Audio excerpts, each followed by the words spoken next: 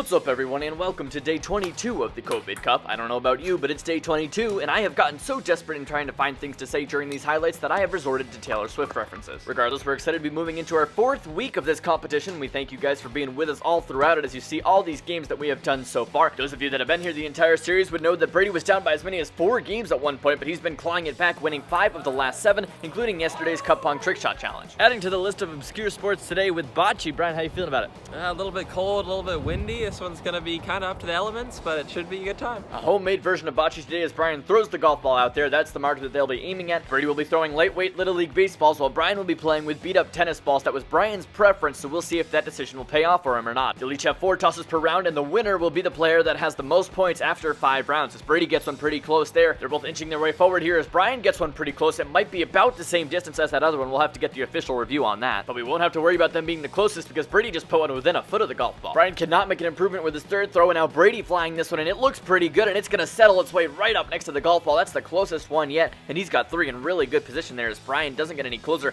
A dominating first round for Brady. 2? Yeah.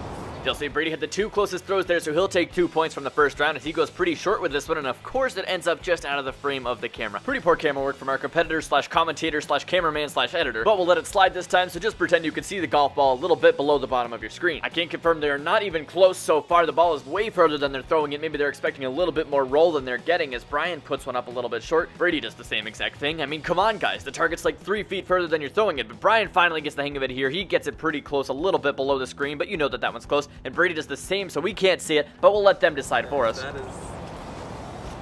I think You I'm are. closer.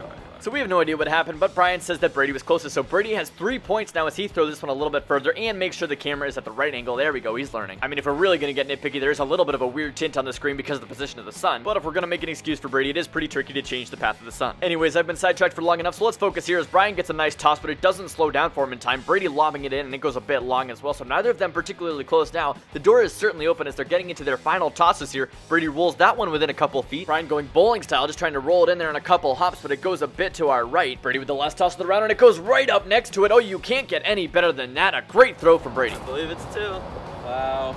That's this. Yikes. Getting embarrassing. Should have gone with the baseballs, apparently. We're through 3 rounds, and Brady's leading 5-0, and Brian's having some regrets about choosing the tennis balls as they'll go long distance here. Brian going first as he has been since the very first round because Brady just will not stop winning as he leaves that one way short. Looks like Brian's trying to find a new strategy as he skips that one in, but it's not going to be close. It is interesting to see that Brian's been kind of mixing it up, going underhand, overhand. Meanwhile, Brady just sticking totally overhand, trying to lob it in there with every throw. And he's had more success so far, so maybe that's the way to go as this one gets reasonably close, but still not as close as they could be. Brian improves on it, right up next to the ball. Oh, that's a phenomenal toss from Brian, and Brady had no chance of beating it. That's pretty good. The Understatement of the Year award goes to Brady, and Brian still has a chance down by 4 into the final round. I feel like there's some strategy that goes into getting all 4. Okay. You know what I mean? Sure. Well, you heard him. Brian needs all 4 possible points here, so he's going to get aggressive and go the length of the yard all the way to the far corner, hoping for something miraculous as Brady throws his in, and it's not very close, so Brian should be able to get inside of that one. We'll see if he can do it as he lines it up. This one needs to be closer for him to stay alive, and it comes up woefully short. Oh, that's a tough way to go out. Brian will not be winning this one, so the rest of this is just pretty much playing for pride. Their second tosses aren't particularly close as well, so I guess this final location has been the most difficult of all of them, although Brady gets that one very close within a foot. A lovely throw from him. Brian just trying to salvage something at this point, but he leaves that one way to the right. Brady's final toss of the game, and it goes a little bit short, and then Brian's last toss trying to get inside of Brady's. It does not. Brady wins this round, wins the game, and all of a sudden the COVID Cup is tied 11-11. Well, Brian, it's a brand new series. I have tied things up 11-11. What are you gonna have to do to turn things around here? I don't know. I think I unknowingly took a massive disadvantage with the tennis balls there. Starts again tomorrow. I'll go on another streak and get my cushion back. I'm not worried. We'll be fine. He keeps saying this. I don't know if I believe it. I'm on quite a run here, and I'm not planning on turning back. We'll see you for day 23 tomorrow.